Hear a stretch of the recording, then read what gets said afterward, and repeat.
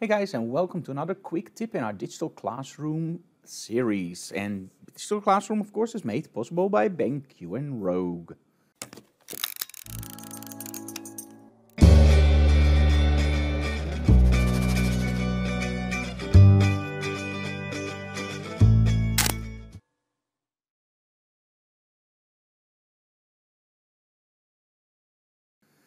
Now we all know blending modes, right? Soft light, hard light, difference and whatever.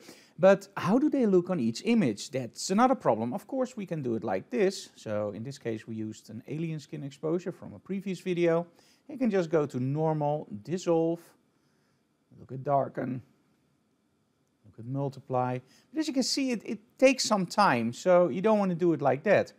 You can of course also use your cursor keys. As you can see here, just make sure you're on top of it and now just use your cursor keys to go down. This is a really simple way to see all the blending modes and you don't have to select them. So that's our quick tip for today. Thank you so very much for watching, guys. And if you like what we do, please subscribe to our channel, leave comments below and of course smash that like button. Bye bye.